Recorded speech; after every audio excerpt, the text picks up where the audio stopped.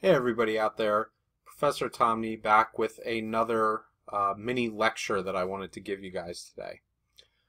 So, let's talk about studying for organic chemistry, because that tends to be a huge issue when many students approach me, especially during the time in the semester when we get to the first test. Sometimes the first quiz, but usually the first test. They always want to know what's the best way to study. And I'll be honest, most students do not know how to study. Now, I have mentioned in previous videos that I've run my own research. My postgraduate education was in chemical education. So I did research basically on how students best learn chemistry, specifically organic chemistry is what I focused on. And during that time, I did a lot of surveying and sampling. I went into a lot of classrooms at big universities, at small colleges, and things like that. And I found the number one way that students prefer, that doesn't mean it's beneficial, but that they prefer to study, is by rereading notes, rereading lecture material, meaning textbook material, and flashcards. Putting things on flashcards, which I understand for organic chemistry with flashcards. It kind of lends itself to that. But there's problems with rote memorization. And rote memorization, when I say rote, you're talking about memorizing something for the sake of simply memorizing it. You're not tying it into anything significant, right? So if I wanted to pick up some random hobby of some sort, let's say that one of the things I'm interested in is astronomy, right? I am a bit of an amateur astronomer. So if I wanted to learn the stars in the sky, I need to put it into practical application. I'm going to need to actually go and look at the stars up in the sky. I can't just put them on the back of index cards and sit and memorize them all day. I can do that, but it doesn't hold any significant meaning outside of those index cards themselves, okay? And that's a problem because, like I was saying, the largest way that people like to study for most chemistry classes, especially organic chemistry, is rereading material and note cards. Okay, so what's the problem with this? What's the problem with rereading things, right? We like to go back through notes, and this isn't just chemistry. This can apply to all subjects. You take out the notes, you reread through the notes, and, you know, especially if you're really in the mood, you might be highlighting things, right, that your teacher said, this is important, that's important. You'll probably see this on the test or what have you. So when you go through and you do that, here's the problem that occurs when you're just reading things. The problem is that every single time you read through that, you get a feeling that you understand the material better without practically applying it and doing problem solving. Okay? So, for example, one of the things that I'm teaching myself is how to code, how to write code for software, for developing websites, for things like that. I have books, and I read those books, and I also have notes that I take when I watch, whether it's YouTube videos or you know, online classes that I take or things like that. I can reread those notes over and over and over again, and I can reread those books over and over again. I can put little snippets of code onto flashcards and practice them and go through my flashcards. But what happens when I open up a code editor to write the code? I'm starting from ground zero. I have to be able to implement it and say, okay, I'm sitting down, I'm doing the actual thing here without the books, without the notes. That's your testing situation, right? That's what you want to prepare for. So, and I found time and time again, if all I do is focus on reading this stuff, then whenever I sit down to try to actually produce something or to understand something, it leads me into a false sense of security. And I go, oh, I've read it again and again and again. The same thing is true with chemistry or with any type of thing. The better way to go about this is to do practical application. There's a fantastic book that I have been going through on Audible, which is it's like an audiobook program on your phone in case you guys might use it. The audiobook that I've been listening to, and I'm assuming you can buy hard copies or things like that, is a book called Make It Stick, The Science of Learning. I think it's something along those lines. I can put a description down in the, or I'm sorry, I can put a link down in the description below so you guys can take a look at it. And they basically say the same thing. They say the problem is, they confirm everything that I've seen. They say the problem is, when you look at it through research, most students like to read things over and over again. And every time I read it in the context of what I'm looking at, it makes sense, right? So if I turn around and I give you some sort of organic chemistry lecture, and then you go home and you look at your notes that we went over in class and the specific examples we went over in class, and those are the only things you do, you don't practice problems outside of that, you don't apply that material to a new situation, right? You're going to be stuck in that frame or that mindset where you say, well, yeah, this makes sense every time I go through this because I've already seen this. I've worked these problems out.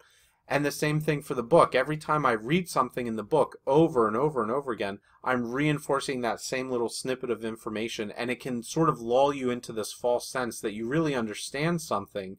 And then as soon as I say, okay, well, X and Y are going to equal product Z, and then I turn around and I say, well, what happens if I don't use X and I take Y and I add it to W, right? Some other reagent. Is it still going to give me Z? Is it going to give me something else? Well, if you take these organic chemistry principles or any chemistry principles and you apply them and you get lots of practice solving problems, you're probably going to have a wider scope or a wider variety of information that you have been exposed to. And you'll be able to go about solving these problems in a more effective manner than just the one particular example or the several particular examples that you have been looking at, okay? And it's hard because we instinctually, we always want to go back and we want to read the notes. We want to look over that stuff because it's familiar. We've learned that. We know that that's directly what came from the professor's mouth. That's directly what came from the textbook or the publisher. So that valuable information, it's got to be critical, right? That's got to be the key source when I'm trying to solve this stuff. And it's important. I don't want to downplay rereading your notes or looking over it. But I do want to downplay it as the main source of study. You should not use it as your main source of study. So this book that I was talking about, they say that's the problem. Students always, they want to go for reading. They want to go for constantly reevaluating the information coming out of class. The number one way to retain information, number one, bar none, absolutely bar none, is to test yourself. You have to practice, okay?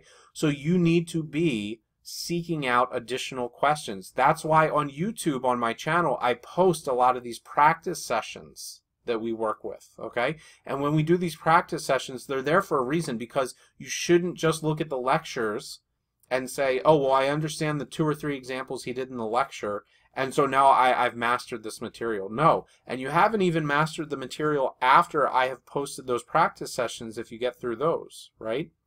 Because then you'll be familiar with that. Go out, find somebody else's YouTube channel, practice their material. Go pick up one of the best suggestions I could give you, right? Because you're not going to necessarily have access to tests ahead of time, and every teacher can test a little bit differently when they're looking at stuff. One of the best suggestions I have, pick up an organic textbook. Now, certainly not the new ones. They're insanely expensive. But pick up an old organic chemistry textbook from, 5 years ago, even 10 years ago. Pick up a cheap solutions manual to go with it, and filter through and pick out all of the problems that are mirroring the type of stuff you're working through in class. You'll get a huge, huge exposure to this sort of stuff, right? Find websites, find forums, hire a tutor to develop questions for you. Ask your instructor, say, could you potentially stick back and we'll do office hours? I know for my students, if they ask me and say, could I go over extra questions? I'm happy to stay after class and to give them additional questions. Just come up with them off the top of my head, and these, we can sit down and practice these questions. It is absolutely essential that you quiz yourself, you test yourself, you go through this stuff over and over again. And they say in this book, okay, I know I keep referencing this book, but it's a very good book, and if you'd like to learn how to study properly. They've done all sorts of experiments, and you can read the literature on it, where you take 2 groups, you set them aside, and you say, you're going to be tested on this material, right? They know that they're going to be tested. they're each exposed to a certain amount of lecture material. They get the same notes. And then one group, they say, study your notes for as long as you want, memorize, cram, do all that kind of classical stuff. And then with the other group, they say, yeah, you can do that stuff, but we're going to test you before you come and take the official test, right? So we're going to quiz you on it. And that's one of the reasons I give quizzes in my classes. Despite the fact that you may not do as great on the quizzes as you do on the test, they're learning experiences. And I'm testing you, whether you like it or not. I'm testing you ahead of time because testing is the best way to retain information, right? Because you see it in that native form, in that native testing form. You come across something, you go, I've never seen this before. I understand the general principles, but this is a new context for me. I need to figure this out. This is a puzzle that I need to solve, right? So every time that you expand your horizons and you try new problems that reference back, and it's important to reference back to this stuff, right? Everything should scaffold. That's a big part of learning. You need to build one level on top of the other and scaffold back when you are sort of working on this new material. So when these experimenters, they basically set up these tests, right? And they say, you're both going to be, to both groups, you're both going to be tested on this material. Group A, you're permitted to read your notes, and you can read them right up to, and before the exam time, and then put them away and take the exam. Group 2, you're going to have several series of quizzes. Maybe it's just one quiz. They even show that one quiz can substantially improve your testing the second time around and the amount of information that you retain. But what they find is that people who cram or study, they do great, okay? Not necessarily great, but they can outperform their peers that don't study or reread notes but take a quiz short term. But long term, as far as the ability to retain information and apply it, like a day later, a week later, right? Not 5 minutes before you're doing something. The people who quiz themselves and test themselves have huge, huge advantages over those that just reread notes. And so I'm here to encourage you guys, test yourselves. Pick up old textbooks and go through the solutions manual and work through those problems. Find every additional resource you can. Ask your instructors for old tests or old quizzes if they have them. Get your hands on as much material as possible and practice, okay? That is the way that you're going to apply this stuff. And you have to remember how many students freak out at the end of the semester because of what? The final exam, right? And the final exam is cumulative. We want to test you on all the knowledge that you've supposedly acquired over the past several months that you've been learning with us. So many students, right, this becomes the rite of passage. This becomes the, for one entire week, I'm, going to barely eat, and I'm going to stay up all night, and I'm going to cram, and I'm going to make 250 flashcards and all that kind of stuff. And the problem with that is that you're really handicapping yourself. You are really handicapping yourself when you turn around and you say, I'm just going to put all this on flashcards. I'm not really going to practice the material. I'll cram for it. I'll have a general sense. I'll skate by with what I can. And let me tell you something. If you're not practicing this stuff and you're not seeking out that additional practice, and usually if you're not practicing on a regular basis, your brain is going to dump that material within 48, maybe 72 hours at the most after the exam. It doesn't need it anymore. So when you get back to that point where you're taking a final exam, right, or when you get to Orgo 2 and you realize all the Orgo 1 material you needed, you're going to get to a point where you say, well, now I have to restudy all of this material. Because what did I do? I just simply threw it on flashcards. It didn't have a whole lot of meaning to me other than getting me through that exam at that time. And this becomes problematic because what happens is instead of building on what you're doing and saying, okay, here's step 1, here's step 2, I'm going to practice and continue with this stuff, you basically say, oh, I'm just going to cram it all in one session, and then I'll do great on the test, and then I'll dump it. I don't need to worry about it, right? Because test 2 isn't going to be the same stuff as test 1. But what happens when it comes back? All the cramming, all that stuff, now it's on steroids, right? When you get to a freaking final exam, you're cramming like there's no tomorrow. It makes the regular tests look like they're nothing in terms of the amount of effort that you're putting in when you get to that point, right? It's an all-out, you might as well be tending to a newborn child, because it's like you're not sleeping, you're barely taking care of yourself. And that brings up another point that I want to mention. And I know this one's a little bit difficult to sell college students on, and I understand, okay? But sleep is a very, very important commodity, and you do not want to squander it. I know students have a tendency to stay up very late when they're studying for exams. It is a mistake to stay up extremely late when you are studying for that kind of stuff. I know you think that you're getting more information, but basically what's called your diminishing returns, as you continue to push forward and you continue to lose sleep, you're going to be retaining less and less, almost exponentially going upwards. You're going to be retaining less and less every hour that goes by. Okay? And while you may still have some of it up there and you're keeping it, you're severely handicapping your performance during a test. Whether you want to talk about the speed at which you can recall things and execute things, how clear-headed you are when you're trying to do calculations or recall that sort of information. When you rob yourself of sleep, which is absolutely essential for the brain and the body to work together, you are greatly handicapping yourself. And that handicap is in exchange for very, very small beneficial amounts of extra study time. And when I say that, not necessarily that the study time allotted to you is small. You might get an extra 6 or 8 hours when you should have been sleeping. That's a good chunk of time.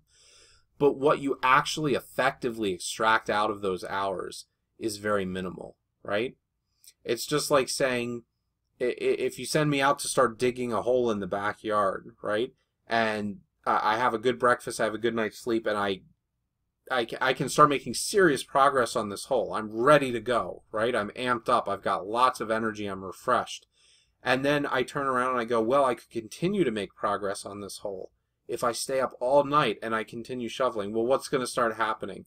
I'm going to get weaker as the day goes on if I'm not taking care of these needs, whether it's feeding myself properly, getting enough sleep, especially the sleep portion is what I'm focusing on here with college students and that mentality, right?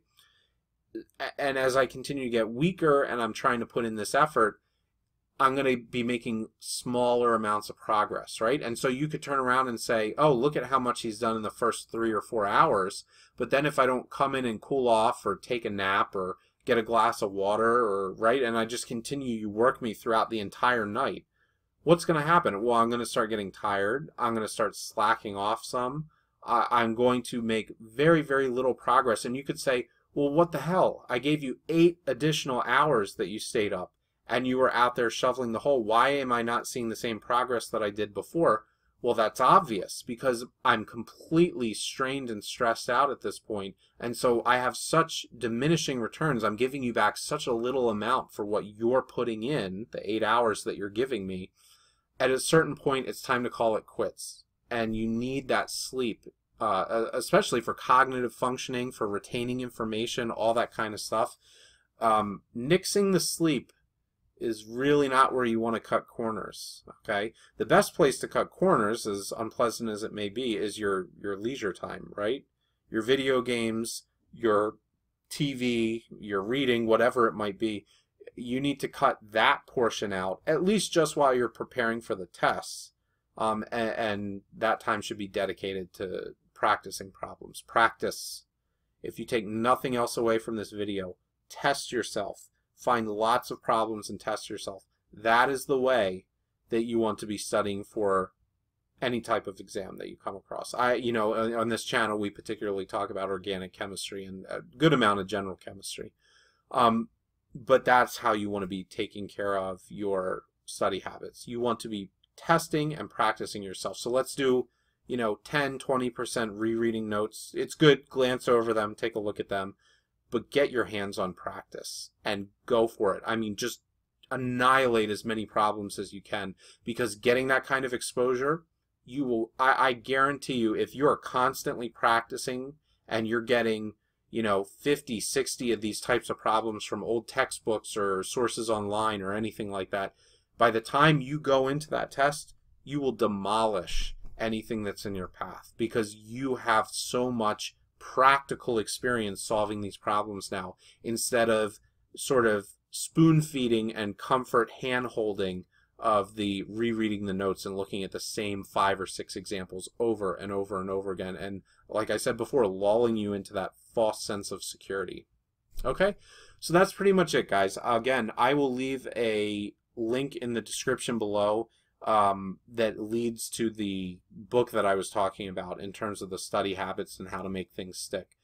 Get your practice. Get your practice, get your sleep. All right? Till next time, I will see you guys later. Please remember to like, comment, and subscribe if you enjoyed the video and you find it helpful. And certainly, as much as I like doing these videos, go check out the lectures and the practice stuff, right? The actual material. See you guys later. Take care.